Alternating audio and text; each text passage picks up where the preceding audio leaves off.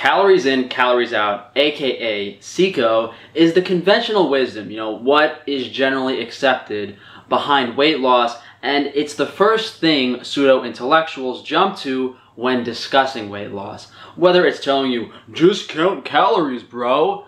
Make a healthy recipe that's just healthy because it's so low in calories.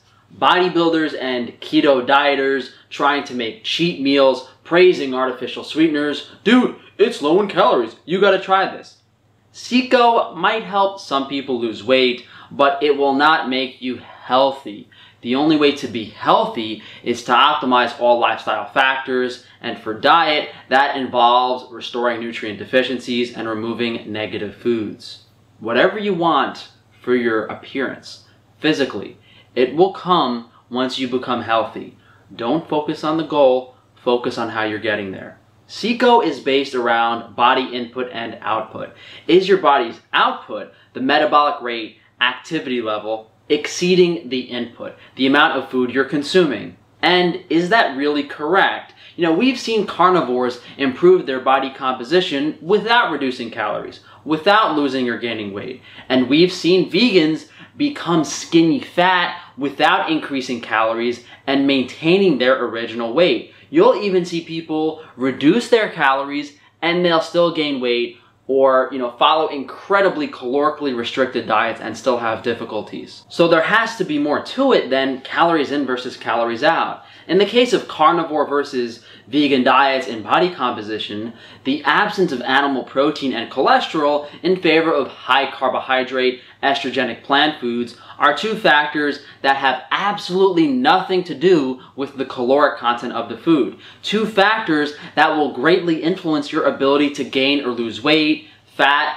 or muscle mass. CICO is debunked fairly easily on the basis that macronutrient composition in the diet matters just as much as calories. The protein, fat, and carbohydrate ratios you're consuming are just as important, if not more important, than the calories. If it was macronutrients in, macronutrients out, MIMO instead of CICO, we would have a more difficult argument, but we can still debunk that later. And keep in mind, I'm not discounting calories as an important component of diet, but it's definitely overblown. It's something I've never counted or really seen as a priority. I've never done it myself. I've never recommended it with my clients. And by oversimplifying diet to calories, you're causing people to not think and address their underlying health issues. Comparison of energy-restricted, very low carbohydrate and low-fat diets on weight loss and body composition in overweight men and women. This study shows a clear benefit of a very low carbohydrate diet over a low-fat diet for short-term body weight and fat loss, especially in men.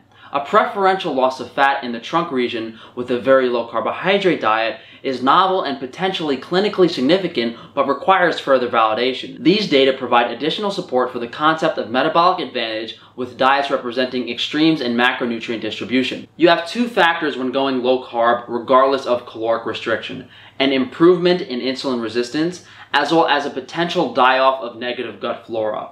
Also, have to consider that those higher carbohydrate foods have more processed crap and chemicals in them that can further metabolic issues. Calorie intake in relation to body weight changes in the obese. So this study compares three diets, one being 90% fat, one being 90% protein, and the final one being 90% carbohydrates. So each of the macronutrients basically on their own. When calorie intake was constant at 1,000 per day, however, the rate of weight loss varied greatly on diets of different composition. It was most rapid with high-fat diets, it was less rapid with high-protein diets, and weight could be managed for short periods of time on diets of 1,000 calorie value given chiefly in the form of carbohydrate. At a level of 2,000 calories per day, weight was maintained or increased in 4 out of 5 obese patients. In those same subjects, significant weight loss occurred when calorie intake was raised to 2,600 per day, provided this intake was given mainly in the form of fat and protein. As the rate of weight loss varied so markedly with the composition of the diets on a constant calorie intake, it is suggested that obese patients must alter their metabolism in response to the contents of their diets. The loss of water weight is from insulin levels reducing, so not only are they losing weight, they're addressing metabolic diseases, improving their hormonal status, and you can't discount that the people on the high protein diet probably gained more lean body mass. So the fat loss should be magnified there. It's not just a matter of losing physical pounds. You know, how much muscle are you putting on and how much muscle are you losing in something like the case of a vegan diet.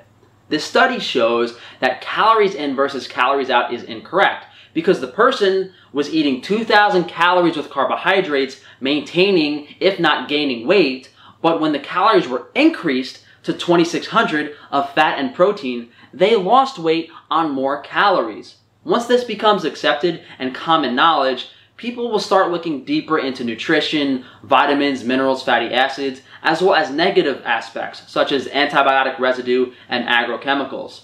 To address each of these factors on an individual basis and explain why they're a concern to the average person usually falls on deaf ears. You know, if the person cannot understand or seek the information in the first place, they typically won't care enough to take action as it's a step out of their comfort zone. Plus, a person usually believes that what they're doing is working just fine.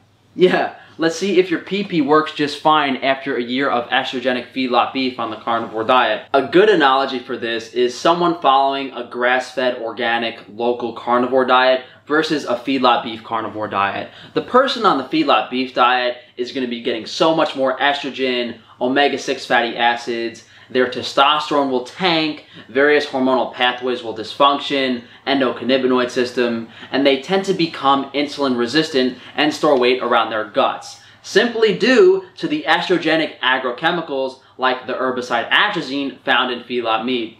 This is partially where keto dieters tend to still have signs of insulin resistance because they eat very low quality foods that have those negative chemicals. The herbicide, the pesticide, insecticides, fungicides, and antibiotic metabolites in the food. Then, when you look at paleo dieters or higher quality carnivore dieters, people who focus on food quality, they tend to have more favorable body compositions. So hopefully this opens up the minds of some people that you shouldn't worry about calories too much.